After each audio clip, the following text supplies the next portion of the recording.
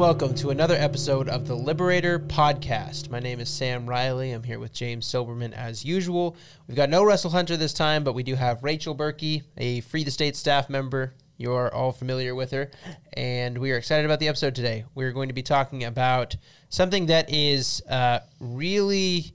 in all the headlines. Yeah, it's really popular right now. Yeah, it's all the rage right now, and it shouldn't be. But basically, it's the subject of a lot of pro-choice hysteria, pro-abortion hysteria, and pro-life celebrating. But pro-lifers are really ready to celebrate a whole lot of stuff. So, anyways, we're talking about SB 8, the heartbeat bill in Texas. It is... you've heard of it, I'm sure. We're going to be just addressing it point by point and just giving a critical evaluation of whether or not Christians should celebrate this law. And this is really applicable across the nation right now. There are different versions of this bill in different ways in state legislators across the country. We have two different versions of this here in Oklahoma, the Oklahoma legislature right now. And you need to know the different ways that this is wrong and how to respond to arguments for this bill and versions of this bill. Mm-hmm. Yep. So with that, before we get into the 4 reasons why we don't support this bill, why we don't think anyone else should, let's talk about how we even judge whether or not a bill is good or bad, how we judge whether or not a reason is legitimate for or against a bill. So in this episode, we're going to go through 4 reasons why we do not support this bill and other bills like it, and why we don't think anyone else should either. But before we even get into that, let's talk about how we even judge a bill. What criteria do we use to say this bill is good or this bill is not good? So from an abolitionist perspective, how would we even address trying to figure out whether or not this is a good or a bad bill? Yeah. So we would say it's based on what the Word of God says about a bill. A lot of pro-lifers, when they talk about bills, they're just going to be hammering constantly, you don't want to save as many babies as possible. Like, that's the thing that they really hone in on. And it's kind of like, well, no, I don't think that you're going to save as many babies as you think you're going to save, because God doesn't like your bill. Like, God says he hates partiality. He does not like it when you excuse the wicked. He doesn't like it when you enact iniquitous decrees. God says he hates these things. And so when we look at chance of actual success, even on the pragmatic side, if we're thinking providentially, then we're thinking this isn't going to work because God doesn't bless these kinds of efforts. He typically curses these kinds of efforts. When we look at what God does in the Bible, he does not treat well people who do this kind of thing. And he may not strike people down who do this, but he's certainly not going to bless the endeavors of people that are thinking this is just a pragmatic, schemy, practicing cunning thing that's going to get us to be able to save babies. It's people that are saying, let's trust God, let's do what God says, let's submit our bills to what God says, and actually conform to his word, that are going to be successful just because God blesses that kind of thing. We know that he blesses that kind of thing. That's what his word says. And so when we're assessing a bill critically, we should be looking at what type of bill is going to please God, not what type of bill is going to please any given legislature throughout the states, because that's what most pro-lifers look at. Yeah. They think, well, if I'm in Washington, I've got to pass this bill that's kind of like, well, maybe parental consent. Maybe I can get that through in Washington. Yeah. So they'll try all these other bills to please the legislature, but not to please God. And you've got that totally reversed. Try to pass a bill that will please God, and that's the only thing that's going to change culture. That's the only thing that has power. Yep. What if the bill would still save some lives? Like, what if God would use this to save a bunch of babies? Mm-hmm. Right. Yeah, this is what we hear a lot, and God can take, immoral means and bring about good ends, right? God can do whatever he wants. He can use whatever he wants to accomplish his purposes. Mm-hmm. But, the fact that he used Joseph's brother selling him into slavery in Egypt for good does not mean we should seek to emulate Joseph's brothers, right? So we look at what God says about murder, what he says about child sacrifice, and then we do what he says. We rescue those being led to slaughter. We don't turn a blind eye lest we be cut off from our people, like Leviticus 20, right? And so we don't emulate the evil just because God brought something good out of it, right? We need to just call for justice, speak as the prophets did against child sacrifice in their day, and that is what we are commanded to do. As Sam said, that is what we can expect God to work powerfully through, as opposed to these compromised political schemes. Yeah. So. Yeah, there are things that God has prescribed to happen using the intent of man. Yeah. Or there are things that God has decreed will happen using the intent of man, and things that God has prescribed in his law. And Christians are supposed to look at what God prescribes for his law, what he says for civil government, and follow that. Yeah. SB 8 doesn't do that. SB 8 says this is something that we may be able to slip back past the court system so that we can maybe save babies. Yeah. It doesn't say what ultimately pleases God. So I think that helps us get into the first reason why this bill is not good. Mm-hmm. It was a substitute for a better bill. So there was a bill, maybe people don't know this, but there was a bill in Texas that said no abortion, it's a criminal act, anyone who commits abortion is guilty of murder and they will be punished as such.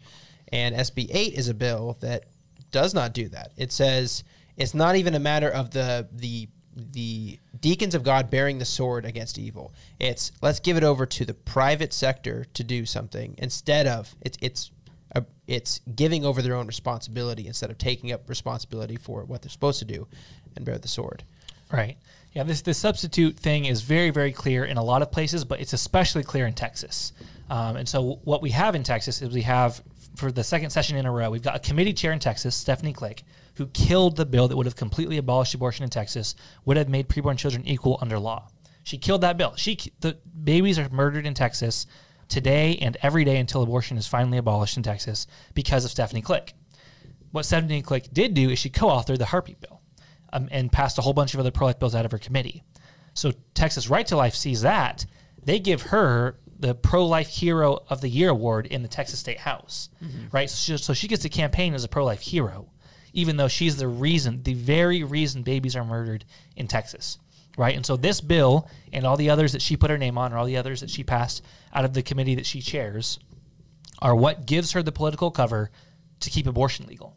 That's what's happening. It's happening in Oklahoma. It's happening in Missouri, Idaho. Wherever there's abolition bills, we can see this. But it's been especially clear in Texas, where we saw Stephanie Click, again, pro-life hero, but she kept abortion legal. Yeah, that's as pro-life as you can get. Yeah. And so when people ask questions like, well, will this save any babies? What they're forgetting even is there are other bills that would make it so that no babies are murdered in Texas. None. And so you're not saving babies, really. You're just giving over some babies to death and then pretending to save other babies, where the abolition bill would have made it illegal for any of those babies to be murdered. That's the thing that's actually going to abolish it, that's actually going to establish justice. And so even on the criteria of does it save babies, it fails. It does not stand up to the abolition bill. And this is something that we saw in history a lot too. And we've done all these quotes multiple times on the podcast, so maybe we won't read them again. But Wilberforce, he put forward his bill to totally and immediately abolish the slave trade, and then Henry Dundas, or the guy, I'm forgetting his name right now, would bring forward the bill up about the flags every time, and it would be used as a substitute that kind of took the wind out of Wilberforce's abolition sails and directed it toward this incremental stuff. And so the abolitionists of history saw this. And we see this. And the idea that we wouldn't learn the lessons that they learned, we would keep falling into the same mistakes, is really absurd. We need to learn the lessons of history. We need to see what's happening in states all around the country right now, and we need to not keep falling into the same trap. We need to hold the standard of righteousness high and demand that and only that, and not letting these politicians get away with doing something less than, because they're always going to choose the thing that's easier to do if you allow them to do two different things. You've got to hold them to you got to hold the line, say, this is the standard, come meet me here, or we're going to vote you out. Yeah, those who do not learn from history are condemned to repeat it. The issue of it being a substitute is really what's wrong with pretty much every incremental bill. There's not an incremental bill that doesn't fall under this criticism, because the legislature has a responsibility to uphold justice. And when they don't do that, they are committing a sin of omission. Like God says that they're deacons of wrath. They're put in their place to bear the sword against evildoers. And when they don't do that, they are sinning against God. When they allow little babies to be murdered, they're sinning. And God calls them to bear the sword and to not do anything less than that. They're supposed to, if anything, the main and maybe only responsibility of civil government is to bear the sword against evildoers and to commend the good. But right now, we have kind of a nanny state, and we've got people that are funding we've got funding for all kinds of things. What we can't get is justice for the preborn, which is a indictment on our civil legislatures, and they need to repent of this. This is something that they need to immediately repent of. It's not something to be celebrated. Okay, and the second point that we're going to talk about, the second way that this is wrong, is this partiality. So God commands us against partiality. He says, do not show partiality. We see very plainly all throughout Scripture how God hates partiality. I could list a ton of references. James 2:9, I believe, Leviticus 19:15, Deuteronomy 1:17. God hates partiality, and this shows partiality in many ways. So we're going to go over a couple of ways that this bill shows partiality. The name of the bill, Heartbeat Bill, points to the glaringly obviously one right there. So this is a bill that protects babies after a certain Detectable heartbeat. Exactly. It's just a standard, an arbitrary standard that's been set and said, okay, these are the babies that we are going to save, and these are the ones that we're going to, or try to save, and these are the ones that we're going to show partiality against. These image bearers of God matter, and these ones don't. Yep. In Texas, here's what makes a human being valuable and worthy of protection: have a detectable heartbeat. It is partiality. I don't think there's any argument. I don't think you can say it's not partiality. I think the only argument in favor of it would be to say that, well, yeah, it is. There is some injustice here, but at least we're doing some good. At least we're saving some babies. I think that would have to be the only argument, because you can't argue it's not showing partiality. It is. And even arguing against the heartbeat as a standard it almost like seems like a waste of time, because everyone knows that that's not important at all. If someone falls down in a restaurant and their heart stops beating, no one's going to say, oh, they're not valuable anymore. They're going to try to get their heart beating. And if you know CPR and you don't do anything, you're going to be punished for that. Like, that's actually the law. If you know CPR and you do nothing to get someone's heart beating again when their heart stops beating, then you are liable for that person's death. So we all know, everyone knows that image bearers of God are worthy of protection, and we need to protect them. And everyone knows that a heartbeat is not relevant towards that protection. We don't protect squirrels, and they have detectable heartbeats if we wanted to try to detect them. So we know that there's nothing special about a heartbeat that makes someone more valuable or more worthy of protection. And that's just as arbitrary as the Supreme Court standard of viability. When the Supreme Court says, if the baby is viable, then you can put restrictions on it. Like, you can put restrictions up to the point of viability, and they make that as the standard in Planned Parenthood v. Casey. They are being just as arbitrary as the people who put the heartbeat bill up. And this really is training people in partiality. It's telling people, let's be partial, because it's really the only way you can get things done. And that's the point I was going to make. You're saying that everyone knows that life doesn't begin in a heartbeat, and that's true. I think if you've graduated from 6th grade biology, that, right? It's very, very obvious when life begins. Everyone knows that part. But like you said, the bill trains people in partiality. And so when I spoke to my state senator when I lived in Ohio, and he told me, or his aide told me, it's Senator Brenner's personal religious conviction that life begins at a heartbeat, right? That doesn't come from any sort of biology class or any scripture or anywhere. That can only come from being tutored wrongly by the heartbeat bill. He was a champion of the heartbeat bill, and he came to internalize that partial evil belief. And so, yes, it's training people to embrace partiality. It's partiality inherently, and then you have the secondary effect of it's training people to believe that. It's tutoring people toward injustice. There's a dad at the mill in Ohio that I was at, and he said, I know that abortion is murder, but my baby doesn't have a heartbeat yet, so it's fine. There's a guy who I talked to just doing outreach on the streets in Tulsa, and he said, yeah, I know that's really bad. I had some friends that do that. They did that. They had an abortion, but at least it was before there was a heartbeat. It's like, how does that make it better? Like, this is murder, but this is an excuse people are giving to that in their mind is somehow justifying. And that was in the context of Ohio, where there was a heartbeat bill. There was a very public fight over the heartbeat bill for about 6 years, and then it finally passed, and it was big in the news again. And so that's where that comes from. And when you're living in a culture whose greatest sin is the dehumanization of their neighbors and ageism towards their preborn neighbors, you really want to be pushing things that are saying that is evil. Like, you should not be doing that, because that's the only way that you're going to impact culture. That's the only way you're going to change people's hearts. You're not going to change people's hearts by playing into the very ideas that allow for abortion in the first place, because that's what they're doing. They're practicing the same type of evil that they're trying to fight against, and that is a futile way of fighting. Like, that is just in a purely pragmatic sense, that is completely futile. You're never going to get people from point A to point B when you're using the premise of your enemy. Yeah. It's foolishness. It's all foolishness. You're standing on sinking sand. You're not standing on the solid rock of Christ and his word, and you're not pointing to, hey, look, they're an image bearer of God. We can't do this. It's evil. God will curse us as a nation. He will destroy the nation that does this. That's not what you're saying. You're saying, let's just switch the standard a little bit. Let's just alter it a tiny bit. You have a good opinion on this, but my opinion is probably better, so let's switch to heartbeat. And it is just an issue of you arguing over opinion at that point. Yep. Yeah. It's not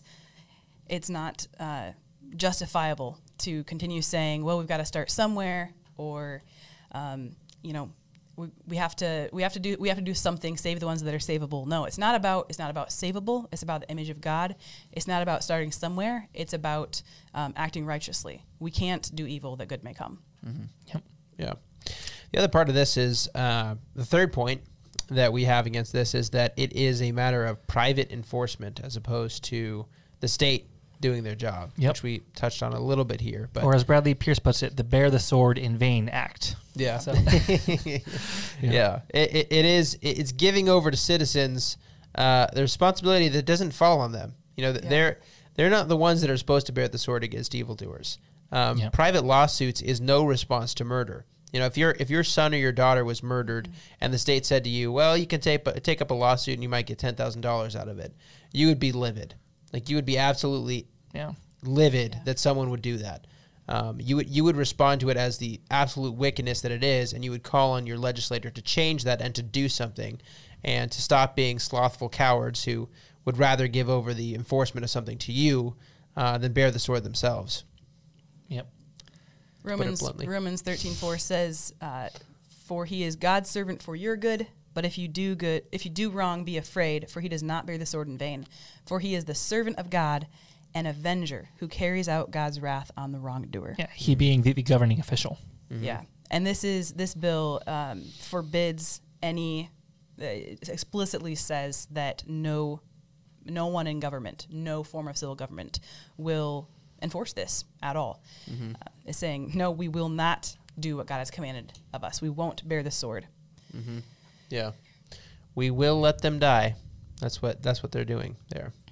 And one last point on the issue of partiality: when you allow for abortion up to 6 weeks, or I guess in this case, the way it's written is probably more like 8 or 9 weeks. What you get is people who are very, very careful about how they're having sex irresponsibly and making sure that they're able to murder the child before 8 or 9 weeks, right? And so we'll get into the statistics here in a minute, but even before the statistics, from people who are on the ground at the mills in Texas, what they've told me is that originally they saw a drop in the amount of people going for abortions at the local abortion mills, but then it's slowly kind of come back to normal amounts of abortions that are taking place. And I think the reason for that probably is it took a little bit of time for people to adjust, but when you allow for it in a certain time period, people just adjust. And so now if they have sex irresponsibly, they're just very careful to take pregnancy tests shortly thereafter, and so that they can go in and murder their baby before this cutoff. Yeah. And so whenever you allow for that loophole, people are going to find a way through that loophole. Mm-hmm. And so we have to treat all human beings equally. We have to not show partiality, and thereby maybe not encourage, but allow for and allow people to adjust to just the new, like you said, arbitrary standards that are being set for who counts as a human being. Yeah. And I think that gets to the heart of what we, like the word abolition means. Like Students for Life will use the word abolition. Let's abolish abortion. But they're not using the word correctly. Like the way that we're talking about using the word is criminalization. Yeah. So we're saying the mothers who murder their babies need to be criminalized. And when you don't do that, when you keep justice from the mothers and the fathers who murder their children, then self-managed abortion explodes. And that's essentially exactly what we saw in Texas. There was according to this Helio article here, and there's a good presentation by C.R. Calley that you can watch from our conference on our YouTube. If you search C.R. Calley, Free the States, it'll come up. But there was a 1,180% increase in self-managed abortion through a organization called Aid Access. It's a pro-abortion organization that gives abortion pills to people that are seeking it. And I think the reported numbers that I've been hearing from pro-lifers who are saying there's been a dip in reported abortions, it's something like 2,100. And then there was 1,831 requests for pill abortions through Aid Access in September, the same month after SB 8 went into effect. So you're seeing this no reported abortion, like less reported abortions from SB 8, and the pro-lifers are saying, yes, this is so good. And then Aid Access is reporting they're getting almost the same amount of abortions through self-managed abortion. So you get these sort of conscience-easing declarations of victory where people are like, okay, I don't have to be as urgent as I was before, and it hasn't done anything. It's not a victory we're celebrating. You should be just as angry, just as urgent, just as ready to get abortion abolished right now, not waiting on the court, not doing any of this stuff, because it's not ending. It's not going to stop. If it is legal to kill your baby, people are going to find a way to do it. Yeah. And that's exactly what we're seeing with this. This is what abolitionists have been saying for a long time and have been made fun of for a long time, but it turns out that it's true. People who have murder in their heart will find a way to murder if it is legal and they're not going to face any penalty. Yeah. Whereas if you have a just system that says, yes, we are going to punish you if you murder your baby, it's a terror to them. They don't want to do it. They don't even want to drive out of state to do it. They're less likely to drive out of state to do it because they think, oh, this is murder where I live. I can be punished where I live. And so they're going to be much less likely to go and try to do that because they're thinking about it rightly. My preborn baby is a human, and I will be murdered if I do this. Whereas this I will not be murdered. I will be punished if I murder them, is what I mean. This kind of bill communicates the opposite. Here's the window. You can do it in here. And so if you don't want to be punished for it, and you're not even going to be punished in this case, then just do it in this window. And that's exactly what happens. And on the subject of Romans 13 and the civil government being a terror to evildoers, we're going to talk about the private enforcement part of this bill. Bradley Pierce calls it the Bear the Sword in Vain Act. And it's essentially saying that, explicitly saying, the civil government will not at all enforce this. At all. Mm-hmm. The only enforcement that is allowed, if you can call it enforcement, is lawsuit by private citizens, which is no sword at all. Against abortionists, right? Just abortionists? Just abortionists, mm-hmm. Yep. So it's not even... Or any who are involved. I think it would include anyone who knowingly takes part in it, except for the parents except for the murdered child. Principal actor. Yeah. Right, exactly. Mm-hmm. So, if you ship in medical abortions out of state to a bunch of mothers looking to abort their babies, what happens? There's nothing that says to that mother you're gonna get punished for it. It's just probably no one gets punished from this because they're out of state and they're sending it to me.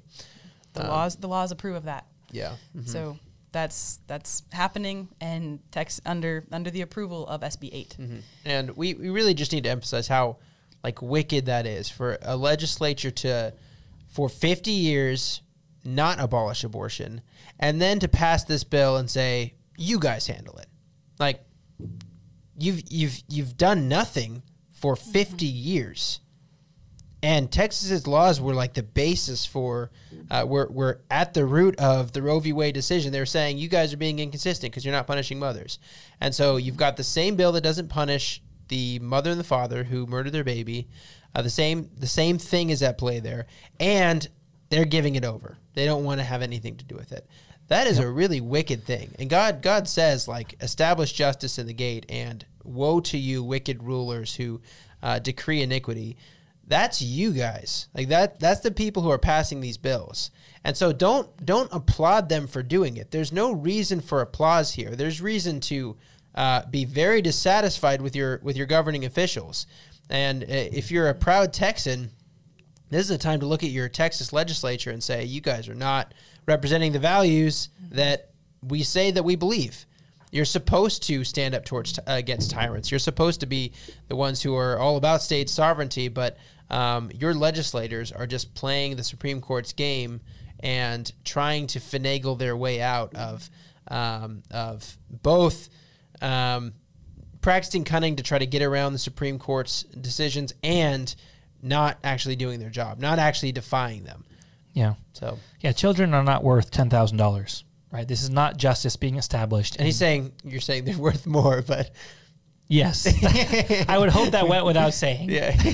That's what the lawsuit is. We didn't mention that before, but you can sue someone. You can sue the abortionist for $10,000. Yeah. Private citizens can. Yes. Yeah. Yes. Justice being established here would be preborn children being made equal under law.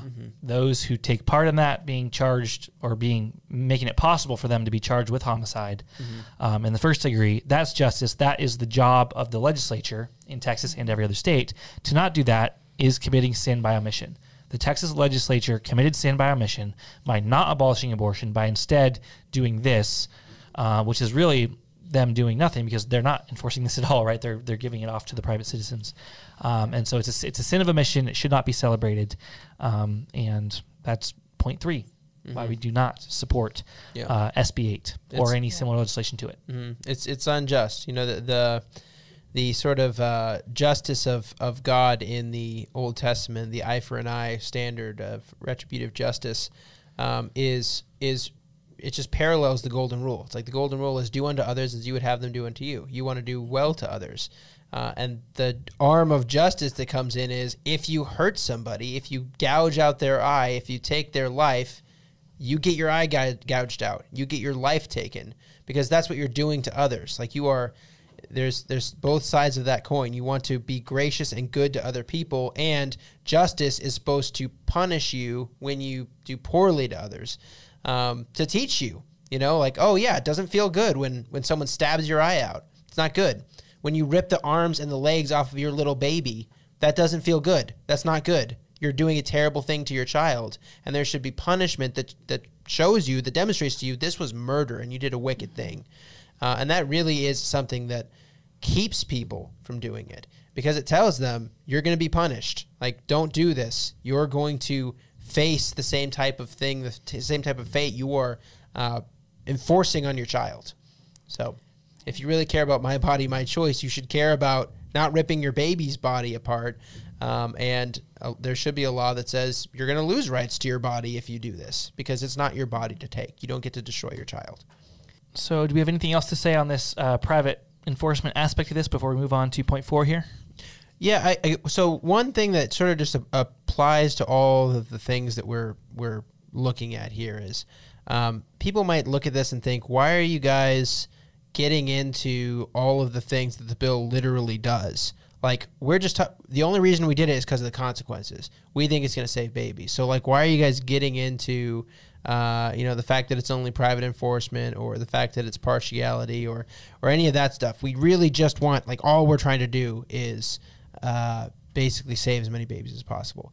Well, there is a righteous means of doing things, and we should seek righteous ends, but we should not seek any means possible. Like, we should not be of the mindset that anything is on the table that we can do with bills. We should be thinking, okay, what is a good bill? What is a righteous bill? Not, let's just craft a bill that might save babies, because ultimately it's not a good way to go about legislation, because if a court looks at this stuff and they start reviewing it, there's all kinds of foolishness that anybody can rip apart. Like, if someone's being consistent, if there's a judge that is looking at this bill and he's thinking, oh, pro-lifers think that abortion is murder, but they're saying here that you can kill a baby if they have no heartbeat, or it's just private enforcement. They're thinking this is not treating it like murder. And anyone can see the hypocrisy of it. So we should not be passing bills that are hypocritical like this. And that doesn't just apply to the fact that it's a private enforcement or it's partial, but also the next point that we're going to get into is trusting murderers, so abortionists, to give us reliable information about where the child is in development and whether they have a detectable heartbeat. Yeah, a detectable heartbeat by the abortionist. Yeah. They're required to test for a heartbeat before performing the abortion and to write down in the medical record if there was or if there was not a detectable heartbeat. And there's no visual or audio proof of that required. It's just them writing down whether there was or was not a heartbeat that they detected. Mm-hmm. And if they don't detect a heartbeat, then it's totally fine. A physician does not violate the section if the physician performed a test for a fetal heartbeat as required by section 171-203 and did not detect a fetal heartbeat. Mm-hmm. If I was an abortionist, I would not look very hard for a heartbeat because I'm concerned about my paycheck and murdering babies. Yeah. Yep. Mm-hmm. I don't know all of the motivations. I've talked to some abortionists who have talked about their work, and they have convinced themselves that they are helping women, and that seems to be a driving factor. So maybe there are abortionists who aren't driven by their paycheck, but if they're driven by their the lies that they believe that they're helping women by murdering their children, and that's what drives them, then they're going to not look for a heartbeat in order to, in their understanding, to help that mom by murdering her child. Yeah, even Abby Johnson, who's repentant of, or says she's repentant of being someone who assisted with murder, still put in their movie this sort of weird glorified scene where they're talking about where the abortionist is trying to abort as many babies as possible, and it's playing this really triumphant music. It's why? She still has this image of herself. You look at some of her Facebook posts about when she was an abortionist, or when she worked at an abortion clinic, she's still thinking that she was just in it to protect women. She'll say that she was just in it for helping women. It's well, no, you weren't. How do you still have that view of what you were doing? People's motivations are real fickle and weird things, but abortionists sometimes will deceive themselves to the point of thinking that they're helping people. And the motivations aren't even particularly important for this point. Whatever their reasons are for wanting to murder babies, that's what they do for a living. Yeah. Mm-hmm. They're going to want to murder the baby. They're going to want to not detect the heartbeat. And as Sarah Cleveland, an abolitionist ultrasound technician, has demonstrated, it's not that hard to just point the wand a little bit in the wrong direction and voila, no heartbeat. Mm-hmm. And so, yes, this bill relies on the very murderer to be the judge of whether or not there is a heartbeat, and we know the murderer wants to commit murder. Yeah. And so just on that, the way this would work in practice isn't going to work very well. And again, that's what we're seeing that's what people on the ground in Texas are seeing. They're seeing those parking lots are just as full now as they were, back pre-September. And I think part of that is people are being very, very careful to make sure they're detecting their pregnancies early so they can murder the babies. And it's also that the abortionists are probably very willing and able to mess up the ultrasound. So. Yeah, and there's no video evidence of any of this either. They didn't even put it in their legislation. You've got to submit a video of every abortion you've done so that we can verify that there's a heartbeat there. But just speaking of ways that people get around this law, now there's, I think it's Trust Women in Texas, that is just offering free abortions. Yeah. And that gets around the law. So, they get funding. They get big dollar funding from, their donors who come in and do this. And that fundraising is coming from SB8, right? So, so Whole Women's Health in Fort Worth is saying, look, they're coming after us. They passed this heartbeat bill. And so they fundraise a whole bunch of money from that. And so now you can have abortions for free up to the, detectable heartbeat, or, even beyond that, of course, because the abortionist is going to mess up the ultrasound. But it's free. It's free to have ultrasounds in Fort Worth now because of SB8, and that's why you can't leave that loophole open. If you leave the loophole open, they're going to find a way to go through it and make it even easier to go through it in this case. Yeah, free to have abortions. Yeah. Yeah, exactly. Yeah. So.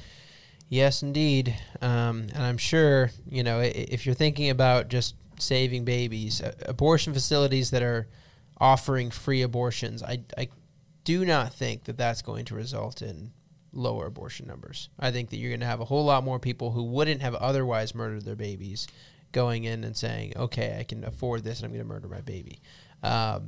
It's not in any way serving the goal that you claim to be doing. It now made it worse. And that's sort of on the William Wilberforce point that you made a little while ago. That was the observation that William Wilberforce made. It's like you actually helped the slave trade. You made it more efficient. You made it so that less slaves are dying in transit to their locations. And so the slave trade now is more efficient than it's ever been. You've made it more profitable and better for them. And that's exactly what happens here is they get big donations that come in, and they're more than willing to take that money instead of the women who are coming in to get the abortions. Why wouldn't they? And so it doesn't end up helping anything. It just makes them more efficient. It makes them build bigger mega centers like they're building, like they've built in Texas.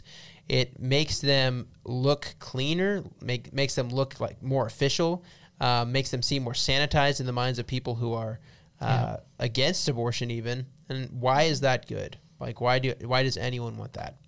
So those are four main problems with SB 8, with the Texas Heartbeat Bill.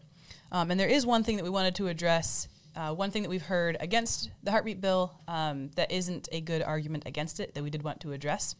And that is just, we've heard people saying, well, Texans are just going out of state to murder their babies now. Mm-hmm. Yeah. Why is that a bad argument? Yeah, so there's if someone goes out of state with an abolition bill that's passed, the law's not going to follow them there. Unless in that state it's illegal as well. So it's not. If you're going to make this argument, there's a certain way that you can make it better.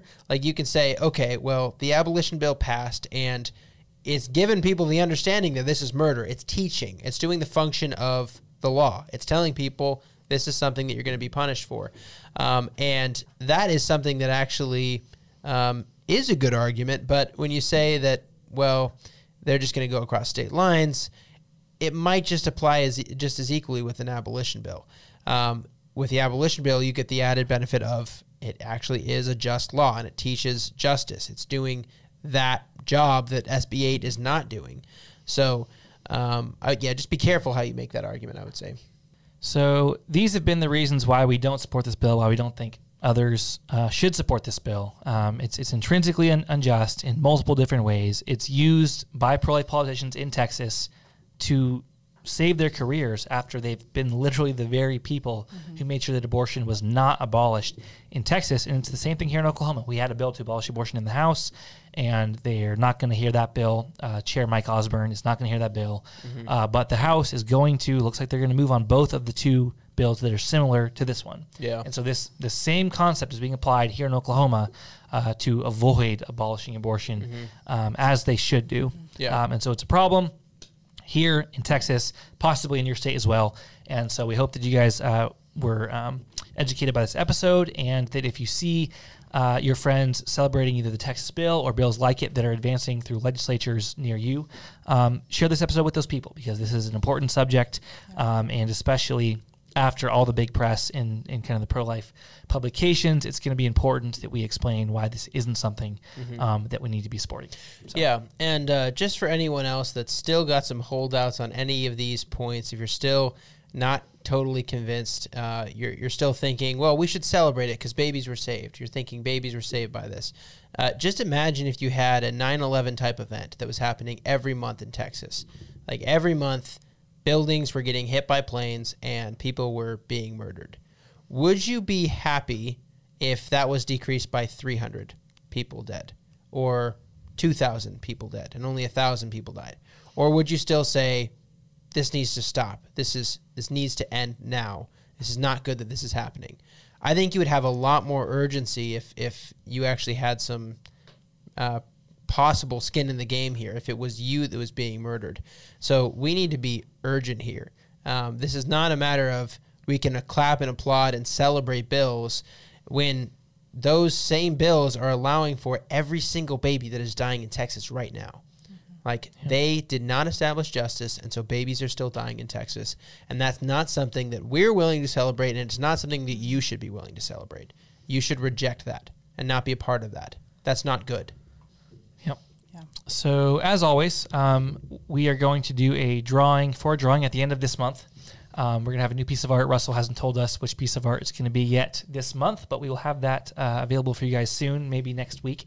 But yeah, if you want to enter into that drawing for a piece of Russell's original abolitionist art, go to freethestates.org/donate and become a monthly donor. We really need your guys' support. We've got a bunch of big projects we're working on. We're going to be trying to help raise awareness about abolitionism versus pro-lifism in various areas where there's important races for important legislative seats going on. We've got lots of other important projects we're working on, lots of conferences. We're trying to bring on some new people. And so we really need you guys' support. And so we hope that you guys will do that. And you get the perk of getting your name in the bowl and possibly winning some sweet abolitionist art. And you also get the perk of getting 15% off at the Free the State store, which this was not for, what's been on everyone's mind so far, Rachel and I's shirts. This was not planned, but we're both wearing the new shirt, and this will be on the Free the State store very, very soon. This is the hopefully. conference shirt. This one won't be. This will never be sold. Will not be. Yeah. If you missed out on the conference, then that's on you. Too bad. But maybe there'll be a reprint at a different conference coming up. Maybe. We'll see. Not making any promises or anything. But also, with all the stuff that James mentioned, all those perks, that's at a $25 donation a month or more. That's just the minimum to get in, but we really would appreciate whatever you can afford to give, because we need the ability to pay for things. We need to give people raises as well at some point, because a lot, like you guys don't know this, but a lot of the people at Free the States are making very little money doing this. It's not about the money that we're making. It's just we are at that by necessity, and if we could raise more money, we could give much needed raises to people. So if you know people that are able to support and you want to talk to them, that would be very much appreciated. And we're an organization that needs the support, and there's not really a whole lot of other people doing the type of work that we're doing, especially in Oklahoma and even across the states. But James eats a lot. Okay, he eats constantly. He doesn't stop eating, and we're kind of just like, stop eating, James. People bring in pizzas, and he just eats all of it and the box. It's gross. So anyways, we got to feed James. Bring in the money. Thank you for your support. We're very, very grateful for you. This has been another episode of the Liberator Podcast, episode 84 of the Liberator Podcast, where we're committed to being as harsh as truth and as uncompromising as justice. We'll see you next week. With Ben Zeisloft. That'll be sweet. Hopefully.